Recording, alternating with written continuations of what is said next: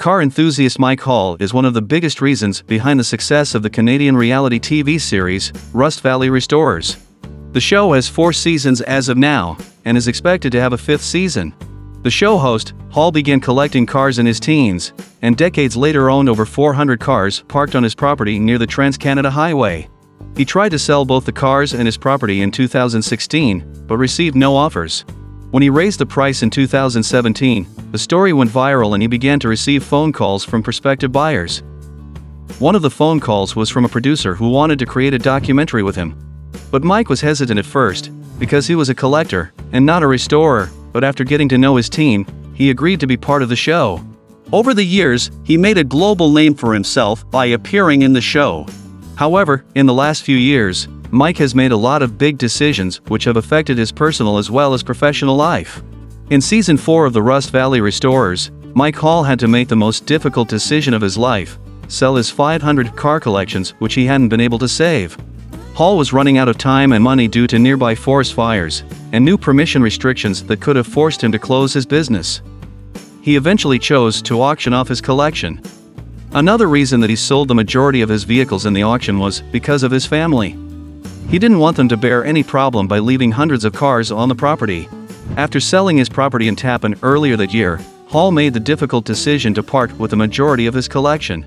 "I'm going to leave my family with enough problems," he told the media, adding, "This is one that I think I should kind of tidy up while I'm still here." The host has sold $250,000 to $260,000 worth of projects to other people that can deal with them, and has kept some of his favorite vehicles for himself.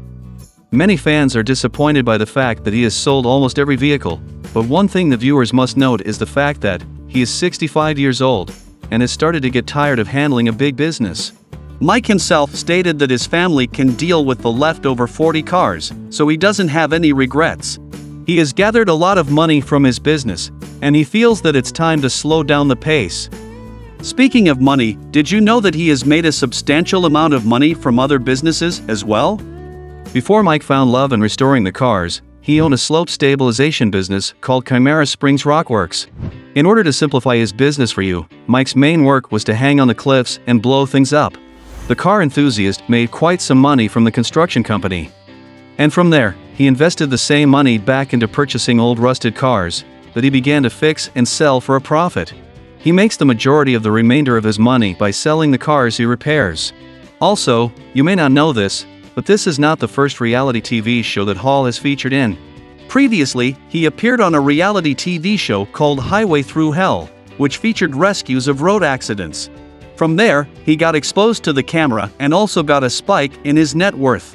Recently, Mike has added a lot of fortune to his net worth after selling most of his cars. He stated that from some cars he got more money than he expected, and from some he bore the loss. However, on average he was in profit. Though he has sold most of his cars, he is most likely set to appear in the 5th season of the Rust Valley. We have reached the end of the video. Are you watching the 5th season of Rust Valley? And if you've been wondering how rich is Mike Hall, then his estimated net worth is around $5 million as of now. Mike had ventured out a business way before being involved in the auto industry. And being involved in 2 business ventures had easily added up a good fortune to his name. Share your thoughts in the comments section. Also, don't forget to give us a like. See you soon.